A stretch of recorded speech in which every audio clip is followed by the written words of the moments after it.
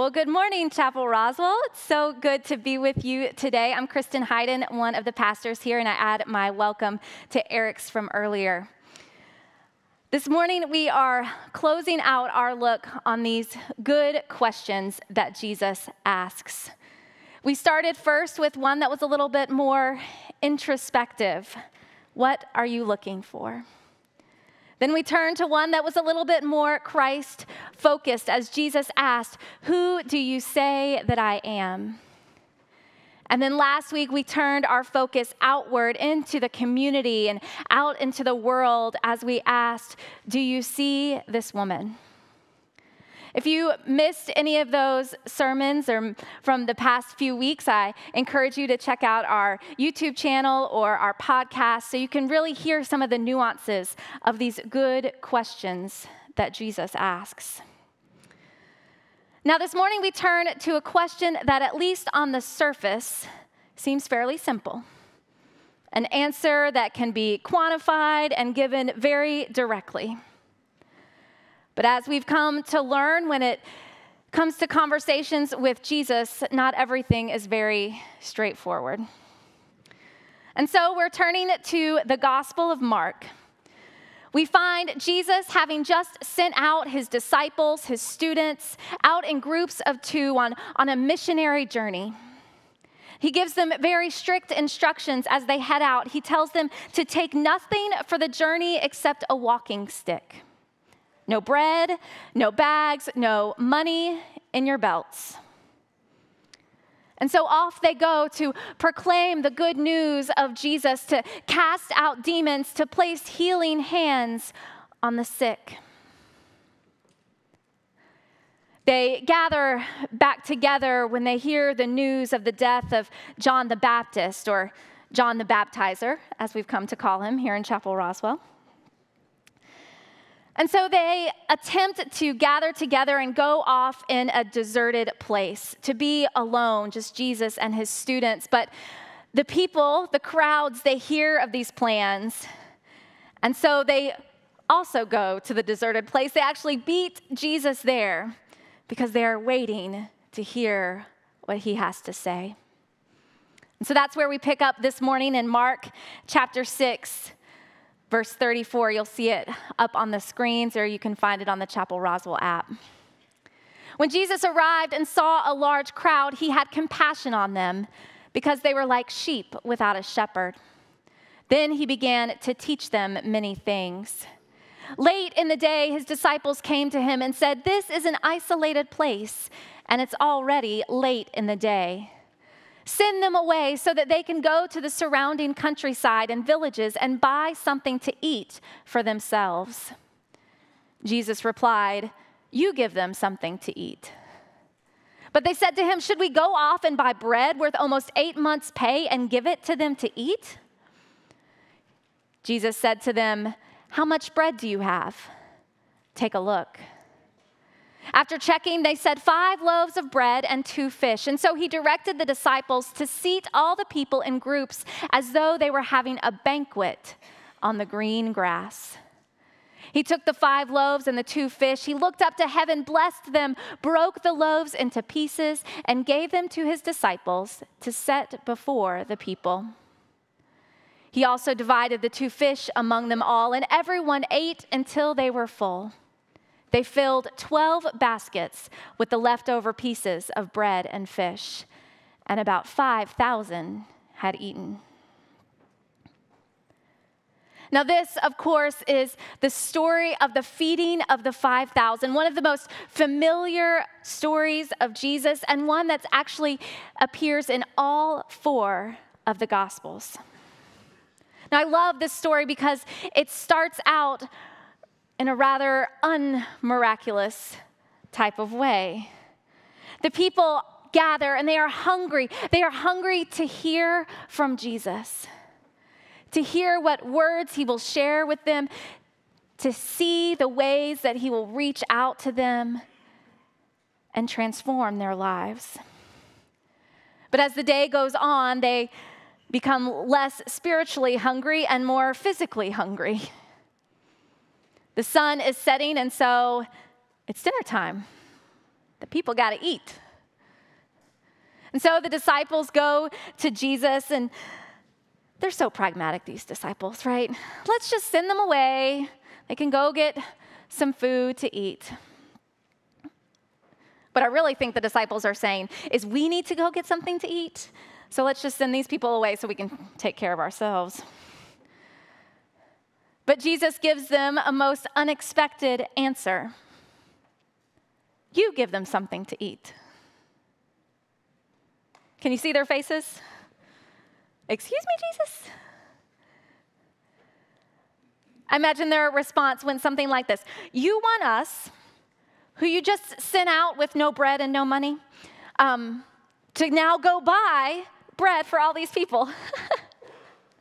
You're hilarious, Jesus. But Jesus, he stays firm. Maybe he's not picking up on their sarcasm, or maybe he just chooses to ignore it. But he looks at them and he says, how much bread do you have? How much bread do you have? He's looking for an answer, right? He's looking for an honest answer. Count the bread and give me an answer. He even says it after the question. He says, how much bread do you have? Take a look. I want to know. You can see the disciples now. They've got him. We've only got 5 loaves of bread and 2 fish. That's not even enough to feed us. There's no way that's going to feed all of these people. They should really know better at this point. And so the miracle begins. Jesus takes the bread. He blesses the bread. He breaks it. And they share a meal. The people eat and they eat and they eat until their bellies are full. And we're told that there are even leftovers from this great banquet feast. Jesus takes what seems like so little and multiplies it exponentially. What was not nearly enough becomes more than enough. What was deemed too little proves to be abundant. What was just the traveling food of the poor becomes a banquet feast. And it all began with one simple question. How much bread do you have?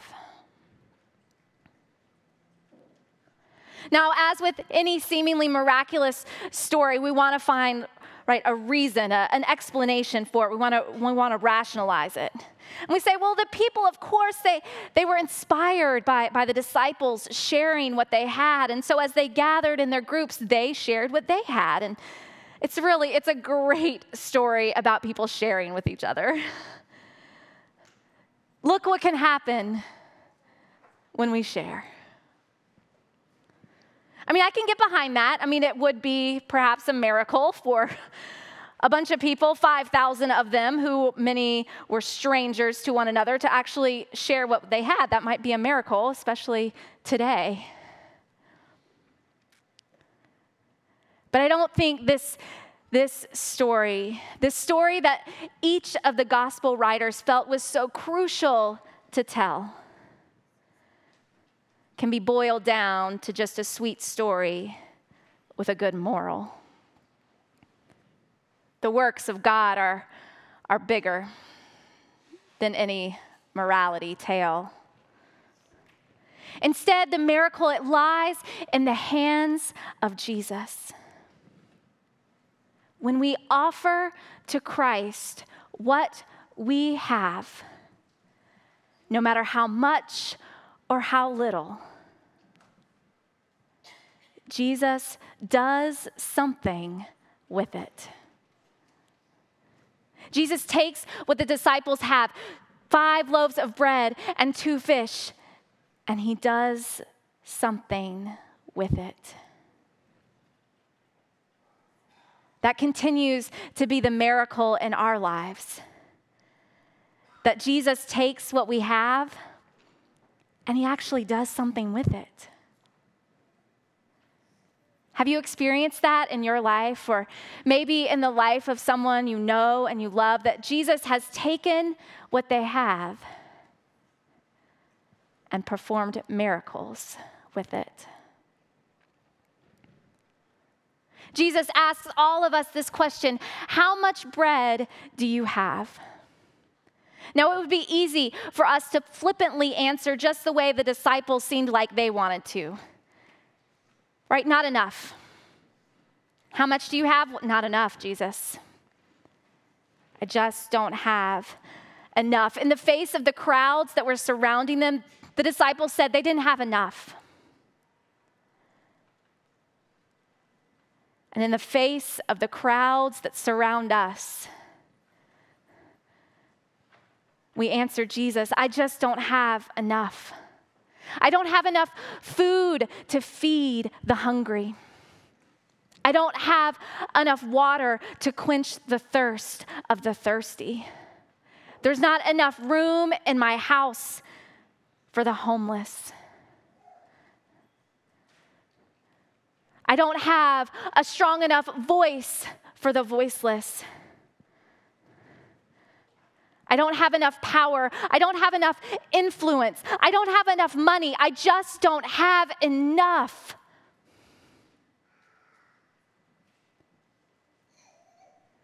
But Jesus says to us, take a look.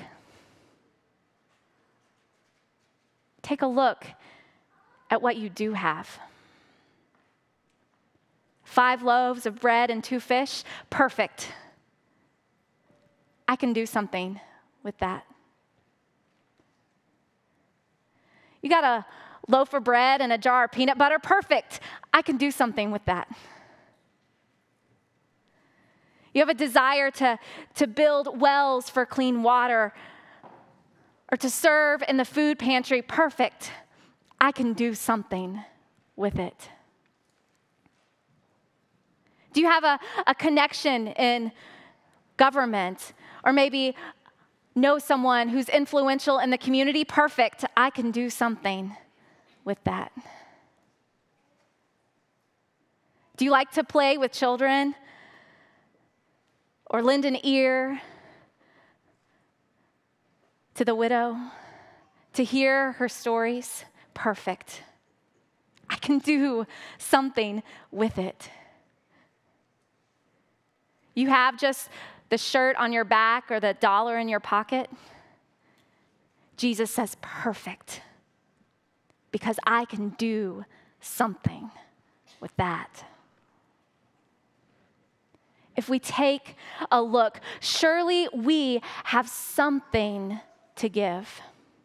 Something, anything, if we will give it to Jesus, if we will allow Christ to work in our lives, to break down our fears, to break down the lie that we don't have enough, to break down the even greater lie that we are not enough, Jesus will do something with that. This afternoon, Chapel Roswell is taking part in Miss Mary's Ice Cream Crankin', benefiting the Drake House. Do you know anything about the Drake House or Miss Mary? Well, the Drake House, named for Mary Drake, provides short-term crisis housing and education and empowerment programs for single women and their children here in our area. In 1982, Mary Drake was the director for Economic Opportunity Atlanta. It was an organization that was funded as part of President Lyndon Johnson's War on Poverty. And in that year, she met with concerned citizens in our area, and they saw a great need. The crowds had gathered, and they were hungry, and they were thirsty, and they needed a place to live. And so Mary gathered with these people, and they said, in essence, how much bread do we have? And so they started calling churches and organizations. And by the next year, the food pantry began. And by 1988, North Fulton Community Charities was an official organization. In this past year, North Fulton served 5,000 families. It's a familiar number this morning. Distributes over 9 tons of food a week and assists local residents with over $1 million in rent and utilities and basic needs. 5 loaves of bread and 2 fish miraculously multiplied. Miss Mary was talking about how NFCC came to be, talking to the AJC, and they said, how did it get started? And she said, well, actually, I think the preachers just kept getting sick of me calling. And so they gave. How much bread did she have? A passion and a phone. And you know what Jesus said? Perfect. I can do something with that. But the miracle of our story, it doesn't end there. It's not just that Jesus takes what we have and makes enough. Jesus takes it and makes more than enough. Jesus takes it and reminds us that the kingdom of God is not one of scarcity, but of abundance. That even in those isolated and deserted places where we find ourselves in life, Jesus will give us what we need. Jesus will provide more than enough. Did you hear that in the story that at the end there were more leftovers than when the story began? There was enough to fill them up, belly and soul. And the leftovers, they even count the leftovers, because what the world may deem as leftover and not needed, Jesus lifts back up.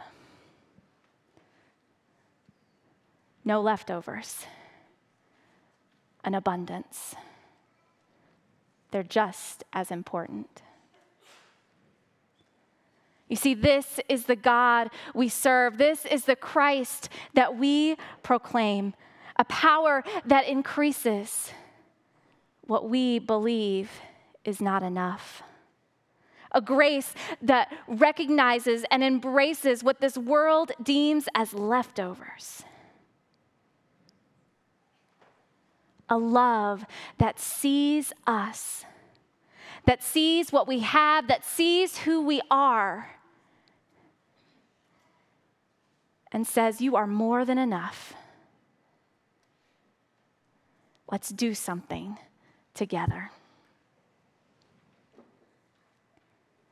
Now, I don't mean for it to sound oversimplified or even easy. I mean, it takes a lot of us. It requires something of us for this miracle to happen. Right? The crowds, they were desperate. And so they went to Jesus and they suspended this disbelief that nothing could help them. And they said, let's give Jesus a try. And they put their hope in Jesus for what they needed. And Jesus said, yes, I'm here for you. Are we ready to venture to some of those deserted and isolated places where we have to lean not on our own understanding, to lean not on our own abilities, and instead offer it up to Jesus and allow him to do something with it. Are we willing to let go of our fear of failure,